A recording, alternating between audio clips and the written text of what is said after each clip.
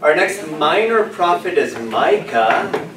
So Micah lived and prophesied during the last half of the 8th century, which is roughly 750 to 700 BC. And we see how it is that some of these prophets are beginning to overlap, like Isaiah, when he comes on the scene, he's going to be prophesying at the same time. How it is that essentially one prophet lights the match, Amos, and once we have one prophet prophesying, all of a sudden other prophets are speaking in God's name, and we're collecting their oracles, their prophecies, and writing them down as well.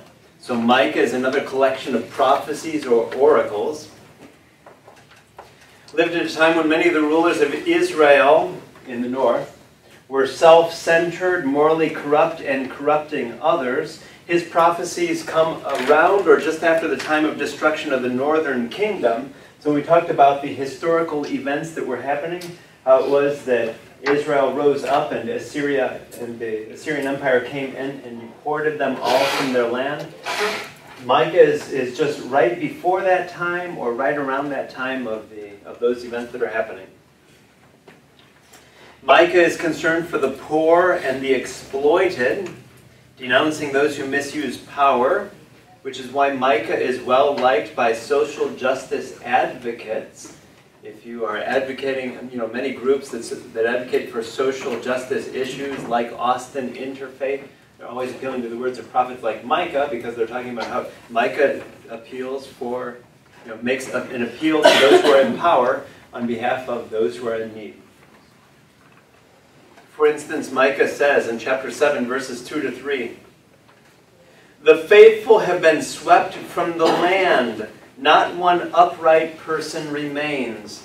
Everyone lies in wait to shed blood. They hunt each other with nets. Both hands are skilled in doing evil. The ruler demands gifts. The judges accept bribes. The powerful dictate what they desire. They all conspire together," condemning those in power because of how it is that they're treating other persons. Why is all of this so important? Because we saw before, Amos's focus was on justice over worship. For Micah, injustice is akin to turning your back on God. If you're treating other people that way, that's like turning your back on God. If you're turning your back on other people, you're turning your back on God. He talks about judges who capitulate to the rich, going back to our example of my giving Deacon Angelita, we're imagining her to be a judge and me giving her $20,000 to sway it in my favor. Interesting, if she were to capitulate to me to do what I want her to do because I've given her money, then that would go against Leviticus chapter 19, verse 15, how it is that judges need to be impartial. By accepting my gift, is she now partial? Micah's world is comprised of 6 elements. When we read the book of Micah, we hear of 6 different persons or groups of persons. We have God, the prophet, and the common people. And then on the other side of God, the prophet, and the common people, we have the ruler, who is akin to God, other prophets. We have our prophet and we have other prophets, and those in authority as opposed to the common people. Micah suggests that those in authority have coveted what belongs to others, have perverted justice, and that their religiosity is hypocritical. Yikes, so that all that we do in terms of our worship, those of us who are in power, if we're neglecting the needs of the poor, then all of our worship is hypocritical.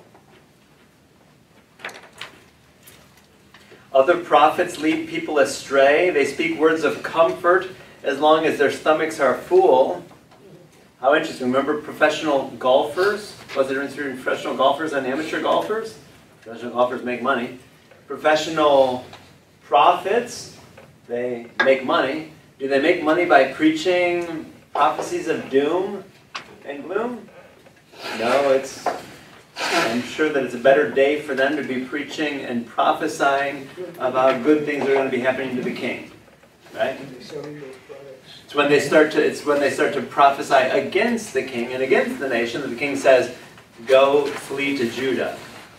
So it says that the false prophets declare a war against those who put nothing into their mouths, meaning the poor, and they give oracles for money, says Micah chapter 3, verse 11.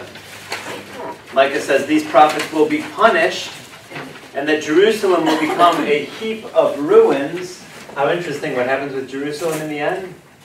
In the end, the Assyrian Empire is going to take over Jerusalem and destroy the temple as well, so that Jerusalem will literally be a heap of ruins.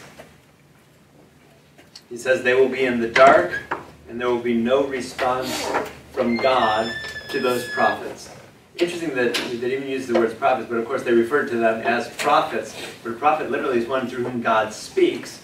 So a false prophet is really something that doesn't, I mean, either you're a prophet and God is speaking through you, or you're not a prophet. Some of Micah's prophecies, how interesting that Micah, we said that Micah lives at the same time as Isaiah, Proto-Isaiah, first Isaiah. And he shares many parallels with Proto-Isaiah, such that, for instance, both Micah and Proto-Isaiah talk about God's fidelity enduring despite God's wrath. Despite the fact that God is upset with us because we've broken the covenant, despite the fact that God's not happy, God continues to be faithful to us. Isn't that the message of Hosea? Even though we strayed, God continues to be faithful. Micah and Proto-Isaiah, they both say that God remains the light of the faithful, that God is the King of Israel, that God has chosen the Davidic dynasty for the salvation of the people. How interesting that God is going to bring salvation to the people through the house of David. Why is that important for writers like Matthew in our Christian scriptures? Because Matthew needs to show how it is that the Messiah comes from the house of David. So if the Messiah is going to come from the house of David, the city of David is Bethlehem. Where does the Messiah have to be born? Bethlehem, the city of David. And we also have to show how it is that Jesus comes from the lineage of David, how it is that David's descendants can be traced all the way to Jesus. Swords into plowshares, we heard that before. That's an image that we hear during the Advent season. One more time, let's try to understand these. We all know what swords are for people who sword fight. Imagine, instead of using those swords for fighting with one another and dueling, if we were to bend those swords and use them on our plows instead. You know, plows have those prongs that go down into the earth. That's what our swords would be used for. That we're going to live in peace with one another and we'll no longer need swords. Take that sword that you are using to protect yourself and to kill other people, and you can turn that into a plowshare, into one of those prongs and a plow, because you won't need your sword anymore. Spears into pruning hooks. We all know what spears are. Soldiers carry their spears. Imagine if, since they don't need spears anymore, we're going to be living in peace. They don't need spears. Instead, you could use them to get the fruit out of the trees. So both Micah and Isaiah, Proto-Isaiah, share those images. It would lead us to believe that either one got that image from the other, or that they both got that image from some other source. How do we know Micah as Christians? Micah in the Christian scriptures? Micah tells us that the Messiah will come from Bethlehem. Why Bethlehem? Again, Bethlehem is the city of David. If the Messiah is going to come out from the city of David, then Micah chapter 5, verses 2 to 4. What does Micah say in chapter 5? But you, Bethlehem Ephratah, though you are small among the clans of Judah, out of you will come for me one who will be a ruler over Israel. Whoa! Think about Matthew reading this line, trying to figure out, wait a minute, if Jesus is the Messiah, let's read this carefully. You, Bethlehem, though you're small, out of you will come the ruler of Israel. If Jesus is the ruler of Israel that Micah was talking about, then Jesus has to come from where? From Bethlehem. So Micah obviously influenced Matthew in that respect. Matthew chapter 2, verse 6 talks about Jesus being born in Bethlehem. Remember, it was even in Matthew that we had to figure out how to get Jesus to Bethlehem. What story did we use to get Jesus to Bethlehem? Because we know that Jesus' family, there, you know, we're talking about Nazareth, which is in the north. How did we get Jesus down to Bethlehem? Oh, got a story for that. What was the story? The census. Remember that? The time of Augustus, how it was that the census went out, so they had to leave their hometown and go down to Bethlehem for the census, said Matthew. And then Matthew said, once they gave birth, was the story over? No. Then there was the massacre of infants, so they had to flee to Egypt. Why did those two events happen? To fulfill two prophecies from the minor prophets that we've discussed this evening. How it was that, according to Micah, Jesus would be born in Bethlehem. And how it was that, according to Hosea, Jesus would come up, or the Messiah would come up out of Egypt. I call my son out of Egypt.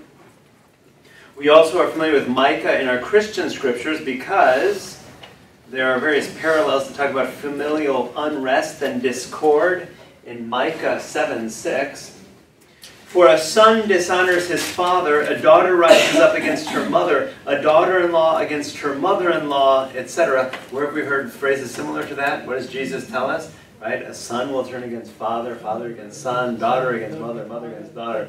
This person against that person, how it is that division is going to be occurring. So, when Jesus' family was divided and thinking, this guy is crazy, let's take him home, right? How it is that they would have been looking at probably like this, saying, well, the division is going to happen. Two texts that we can pull out of Micah. David Zucker pulls two texts for our study. The first is Micah chapter 2, verses 6 to 11. This is a reaction to Micah's preaching by those in power. So Micah chapter 2, their prophets, meaning, okay, so we remember that there's God, and there's the prophet, Micah, and there's the common people. On the other side is the ruler, and the other prophets who are helping to inform the ruler, and those in authority. So their prophets are saying what? Do not prophesy, Micah. Right? They're telling Micah, do not prophesy. Do not prophesy about these things. Disgrace will overtake us. Your descendants of Jacob, another name for Israel, should it be said, does the Lord become impatient? Does he do such things? Do not my words do good to one whose ways are upright? Lately my people have risen up like an enemy. What's written there, essentially the denunciation of false prophets.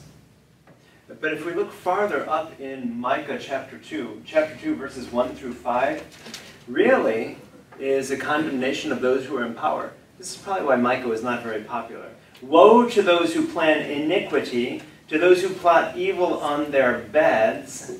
They covet fields and seize them. They defraud people of their homes. They rob them of their inheritance. So essentially, those who are taking advantage of others, woe to you. You're going to get what's coming to you. Therefore the Lord says, verse 3, chapter 2, I am planning disaster against this people. What was the disaster that we would later interpret it as being? The exile. From which you cannot save yourselves. You will no longer walk proudly, for it will be a time of calamity. In that day people will ridicule you. They will taunt you with this mournful song. We are utterly ruined. My people's possession is divided up. He takes it from me. He assigns our fields to traders. Anyone who comes preaching anything like that, prophesying anything like that, probably not going to be extremely welcome. The other text study is Micah chapter 4, verses 1 to 5, a city set on a hill. In the last days, the mountain of the Lord's temple will be established as the highest mountain. It will be exalted above all the hills, and peoples will stream to it. We have this image of all people of all nations coming to the Lord. The Lord's temple will be established on the highest mountain above any others. Many nations will come and say, come, let us go to the mountain of the Lord, to the temple of the God of Jacob. He will teach us his ways so that we may walk in his paths. The law will go out from Zion, the word of the Lord from Jerusalem. He will judge between nations. They will beat their swords into plowshares and their spears into pruning hooks. Nation will not take up sword against nation, nor will they train for war anymore. We're all going to live in peace with one another. That's the message here.